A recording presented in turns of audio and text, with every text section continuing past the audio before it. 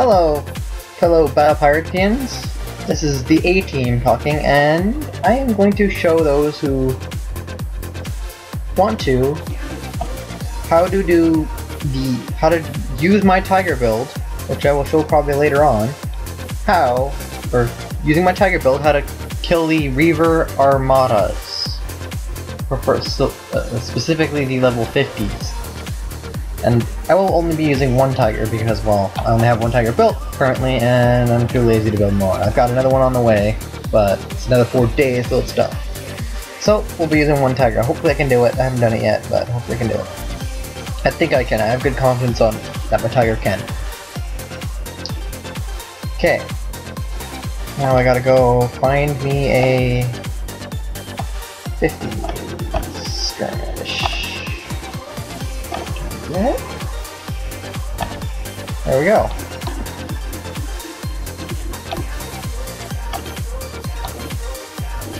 Obviously, you would want to kill your tiger. Actually, you know, let's go kill my gunboat currently, my lead ship.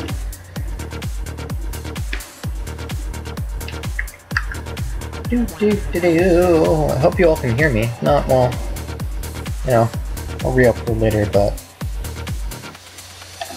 So, currently, I'm essentially just going to drive my one gunboat by hand. You'll obviously, when you do this, it's preferred if you use an entire fleet, but I only have one built currently. I've got a second one 4 days in. I started it when it was 19 days, and when it was a 19-day build, and then as soon as I have to wait 13 more days, they drop the build time down to 13 days, and so it's like I'm waiting for another entirely built tiger. Which means Kickside pretty much screwed me in the ass. But I really don't care.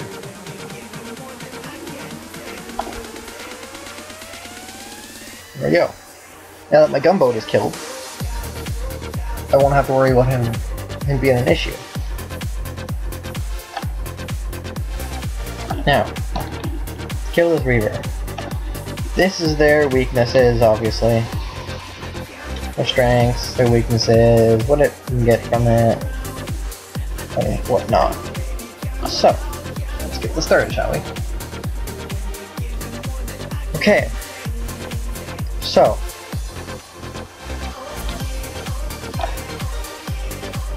Now I usually sit outside this ring here, this outer ring, because that's where the max range's mortars will land. As you can see. Over here.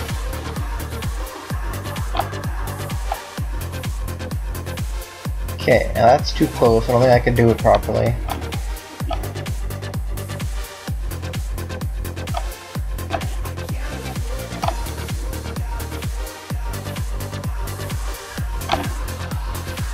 First thing I'm going to do is kill off these scouts here, because they are going to become a real big pain. So I will probably just end up sitting up here. Just outside the range.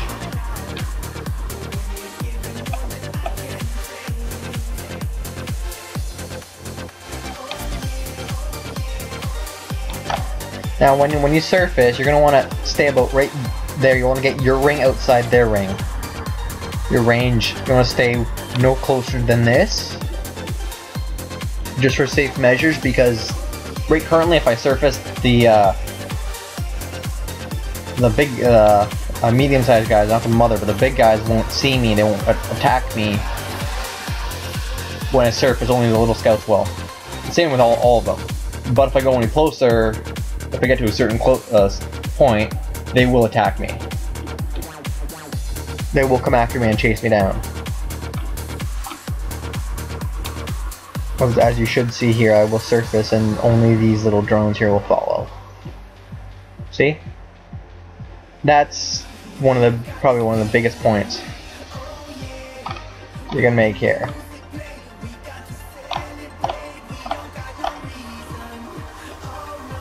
If I can just kindly drop. There we go. Now I'm just gonna use my sticks here to take them out. And now that I'm down for a good minute or so, I'll sit outside his range here somewhere. I don't know where it is exactly. Wait for him to spawn it. Get just outside his range, wait for him to drop, and then run after him. There's his range. I'm going to sit right there. Wait for him to drop. And I'm going to move ahead. Up to about here. That way then he's in range of both my torps.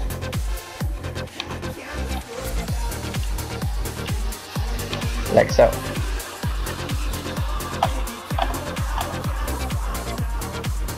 I'm gonna turn around and run like hell. One down. And I guess I'm probably gonna have to go through here. I'm gonna be screwed until these rings disappear. They do periodically disappear. So I'm just gonna wait here until they surface again and kill off some more of those little irritating drones. Because they are irritating.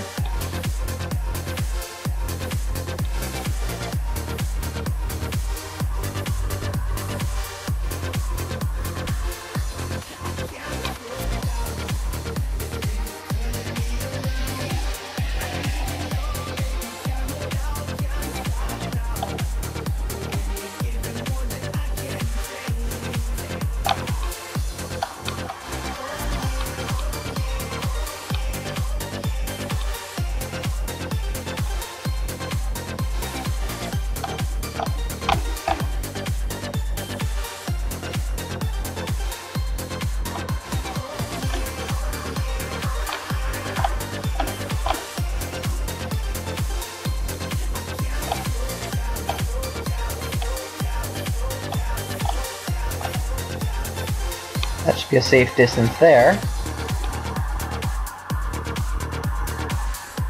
Now I'm gonna wait until this guy here spawns his ring, then drops it, and then I'm gonna run in and kill him. Hopefully I can kill him in one run without actually, because I don't think I'll be able to turn around inside in between these two rings here.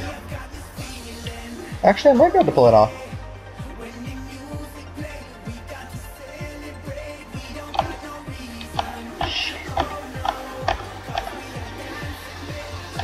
And I did not expect that to happen.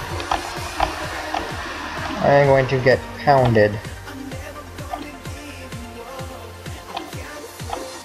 Get just outside his range so I can drop and be safe. Come on, drop. There we go.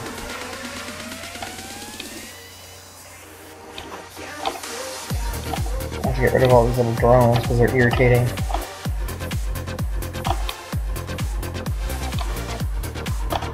Oh, yeah. Free shot. And now I'm gonna back off. Because I will get wrecked.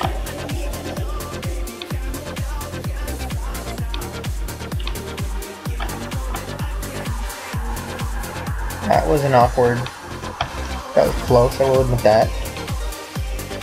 Obviously, you do not want to do what I just did there. That certainly hurt. More than it should have. But, obviously you wouldn't have an issue with that because you would be able to kill probably both of them if you had a full fleet and I only have one. Anyways.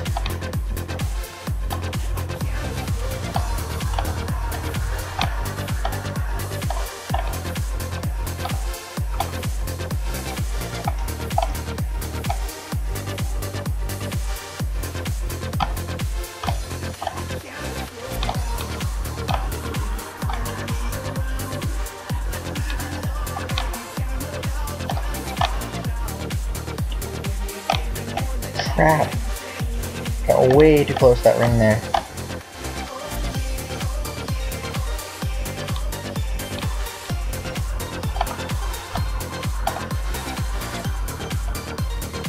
Get out the ring.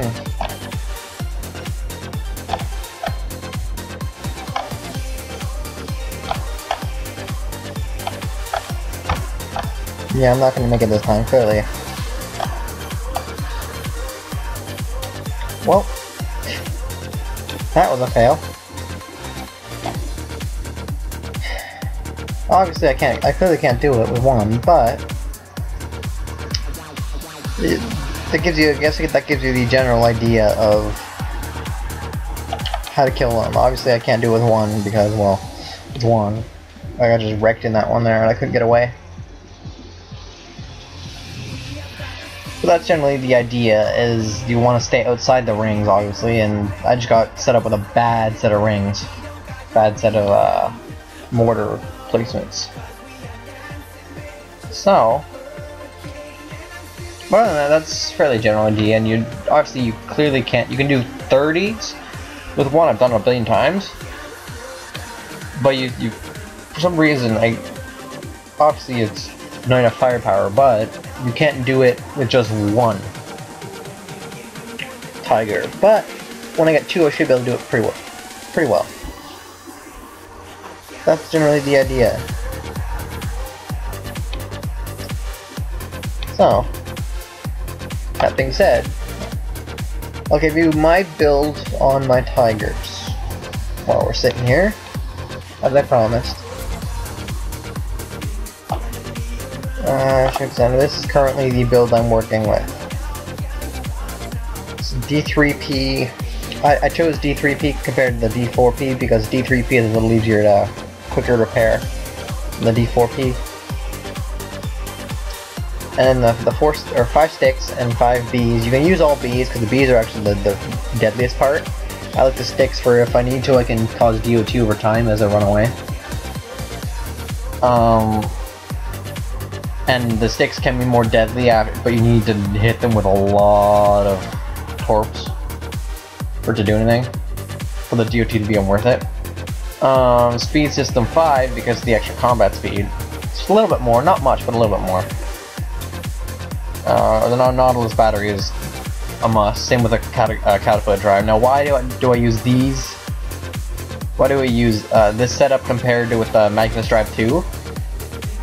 That's because the Magnus Drive doesn't add turn speed, which can also be stupid crucial in those kind of moments, whereas I was in a little bottleneck zone, so to speak, and I couldn't turn around, whereas the turn speed allows me to turn on a dime, literally, and it normally wouldn't affect me that much. That's just, that one was a little bit too close of a bottleneck. And the sonic targeting 3 for the sonar is what I use it for the sonar. But see my sonar range 114.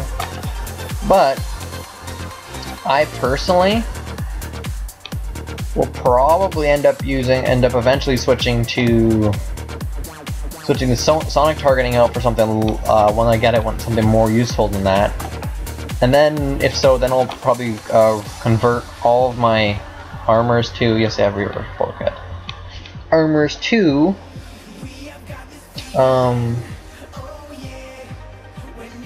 where is it? Possibly this. Possibly. I'll get my cloak efficiency up fairly high. Maybe it might do the D5S. Darn. I'll probably end up doing this one here because it's a little cheaper to repair. And between the D4S and the D3S, there's really not much of a difference in armor points. Like I can see if you have like 6 or 7 armor spots on one hull, sure, it can make a huge difference. Because it's only 500 difference in between the two, whereas you only got 4 slots, so it's not a big deal. But I'll probably end up doing something like this in the end here. Once sonic targeting, or once they find something to replace with sonic targeting that I actually think will be more useful than what I've got there. But my end goal would probably end up being something like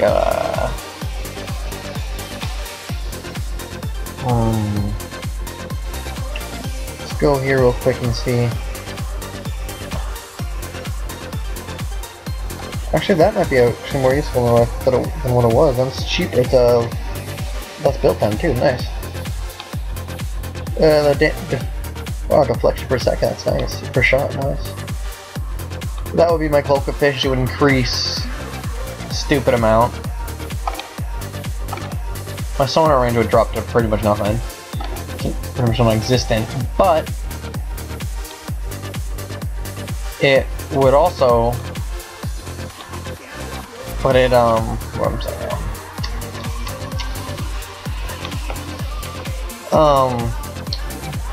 But I mean, like, my cloak time is 105. Wow. My cloak efficiency is 94%, right? So that would be essentially the end game there. And then I'm also going to build a second fleet of tigers similar to this, which will probably be just as good, if not better. But I will be cramming on, if I remember right, I should have exactly...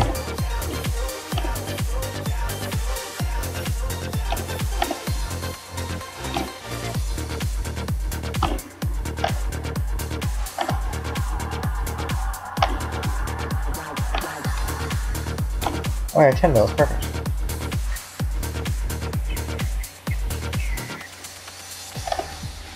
I could do about...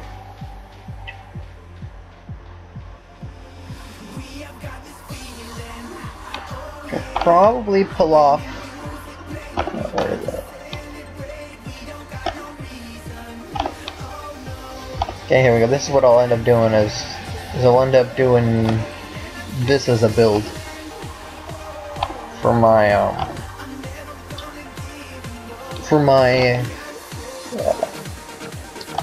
second set of tigers, my base hitters, I guess you could say. It would be something similar to this here.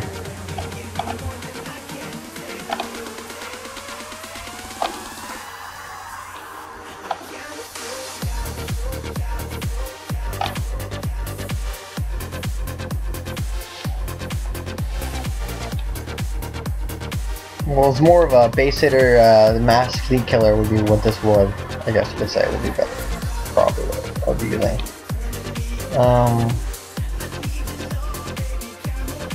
I'd probably end up on this build. Hold on. Thinking here.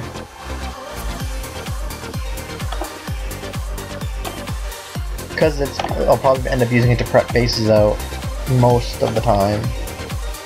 Would be this. So I'll probably use the much beefier armor for more armor count. And then instead of song targeting 3 or the strike warheads, which I'll probably end up refitting now because I didn't realize I had that, we'll probably end up putting because most people don't realize that. Where is it? There it is. Multi-shot barrel system 3 does affect the Cobra scatter guns. It has a great effect on it, and so it will hurt a lot. If you encounter a fleet with, say, 4 on each ship, which is possible, but you know, I put 2. I could put 4 on, but I mean, I put 2 on to even it out between my ships, because 2 on 4 Cobras or on 4 Tigers equals 8 of my 10. But essentially, it adds 2 shots. So so currently on this build, I'd be shooting 5 shots. Or sorry, not 5.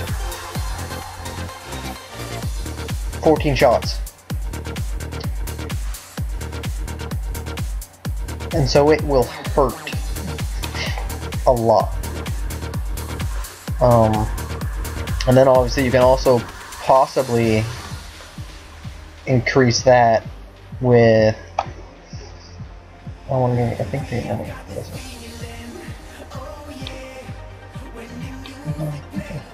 I don't want to talk to myself.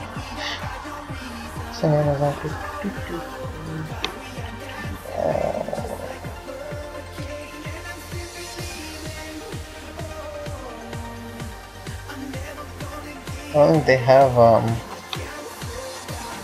not quite sure I haven't confirmed it yet or not, but I think the splash upgrade, I'm not sure the splash bonuses affect the scatterguns, but the Cobras, but I would say why not, because the Cobras do have a splash stat.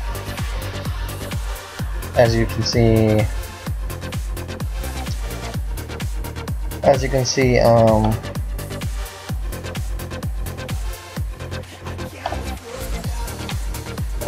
when I bring it up here, as you can probably see when I bring it up here, in the attack series splash, they're just attack splash 12. So I don't see why it wouldn't affect it, why it wouldn't work, but you never know. It's KXI, you never know. But that's essentially my second build would be, because I'm building 2 fleets of them. That's essentially my goal here. And then for those as a bonus, for those of you who are looking for something for a build to use against Reavers, not Reavers, the Draconian Armadas for Uranium. This is personally what I use. It's not as very good. I more use these, my Punishers. My Railgun Punishers, they do quite a bit. That's after doing 260s and like 2 of the 100 salvages, which is the equivalent of the old 60s, and then and then a couple of 75s, and that's what that damage is from. There, I haven't prepared them yet. But this is what I use personally myself. But if you don't have Punishers, I'll show you that build there. If you don't have Punishers there, here it's I use these, my Rhinos here, which are, I would recommend using my Rhinos, which are you could use 1 or 2 blades, but I personally cranked up the blades so it's even score, but you could use 1 or 2 blades yourself, but there's no point. There's really no point in my sense. Obviously the Trident missiles, I put them in here because they boost off the range of the blades if another ship is in range. So for example, like if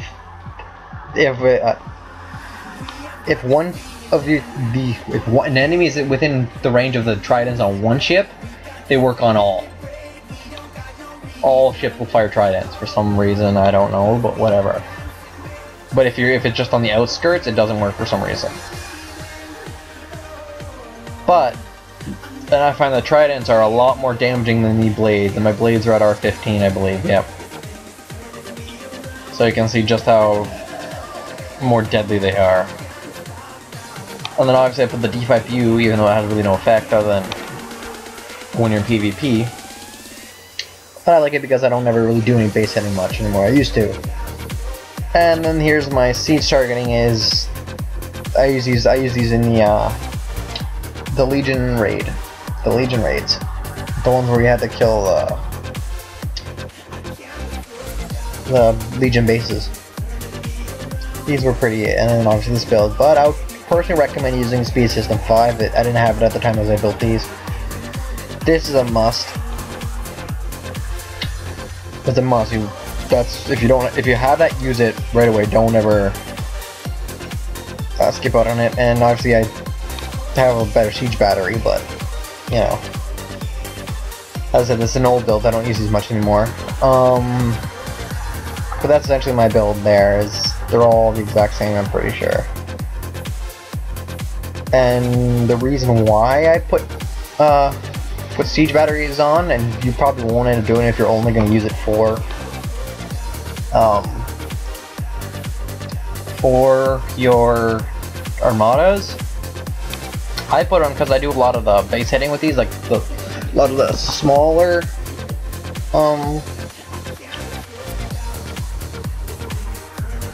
smaller Forsaken mission targets, which I don't do anymore because I'm able to hit the big stuff now. Hence why this was pretty much destroyed, because I took out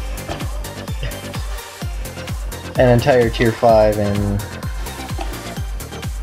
thing in one run. I did all of Tier 5 in one run.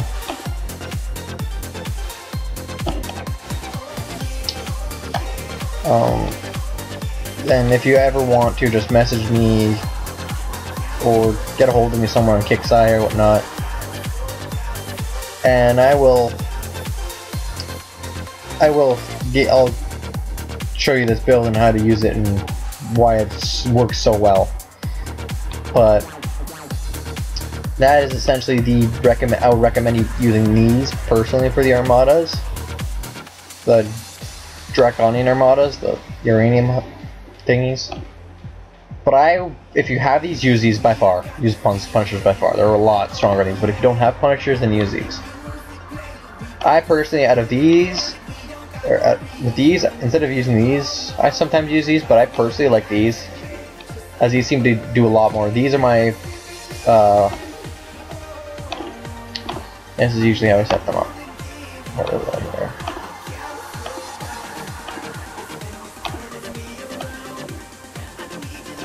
A lot of my stuff is dead in the raid. And essentially I use this because the entire fleet there, it's lightly armored, but I don't know if it's because of it's a bug in the game or what, but I can, using this fleet here, I can get a theoretical quote-unquote boom, which is essentially just an explosion, using the cryogenic explosion on unreactive hulls. I have no idea if it's a bug in the game or if it was intentional, but it explodes like it's like every 2 or 0.2 seconds or something like that. It's a lot. So that's there. But anyways, that's if you don't have Punishers and you need to use need something for Armada, use this. It's really heavy. You can't fit 5. I don't know why. It's probably because it's super heavy, but you can't fit 5. If you have Punishers or you've just got them, make a fleet like this. They hurt a lot when you hit someone with them. And then as my Tigers, this is my Tiger build. Obviously, I got wrecked because I only have one, and that's pretty much it. Anyways, that's my tutorial on how to do the Reaver Armadas, the level 50 Reaver Armadas. Obviously, I got wrecked, but that's just a general tutorial on how to do them and the tips I found to do it better.